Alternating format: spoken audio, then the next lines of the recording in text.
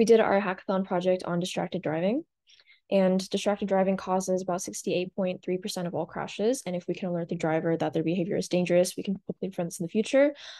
This is our outline. We started with motivation, data sourcing, we trained an ML model, and then we integrated that with hardware, and then we tested it all out.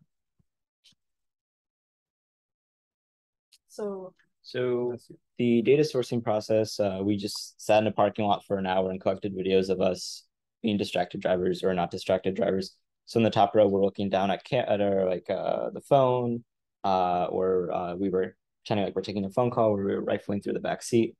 And then in the bottom row, we have what's considered like a good driver, where your hands are on the wheel, you're facing forward, you're checking the mirrors or something. So we recorded these videos during the hackathon, and we annotated the about 13,000 frames, which we also automated this process to speed it up. We split into training, test, and validation sets so that we have good training results. And then we finally trained the model using Google Colabs because it has a strong integration with RoboFlow, and we know how to use this software.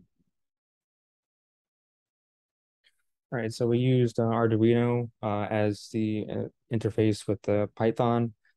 We built a circuit that allows, so the blue and green LEDs will indicate that there is good driving, and it's also calms the driver too in terms of like the color of the LEDs.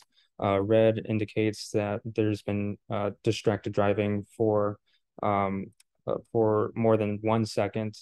The buzzer will go off after 2 seconds of distracted driving. And finally, after 3 seconds of distracted driving, the motor will turn on, which causes a vibration.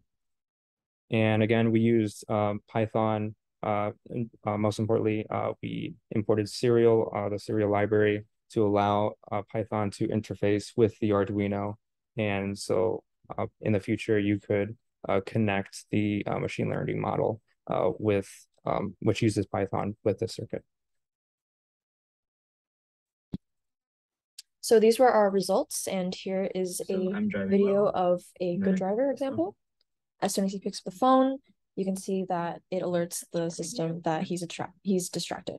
And then here is another example of our hardware going off.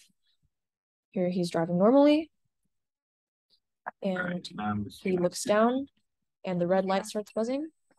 And you can hear the motor go off. I'm done. And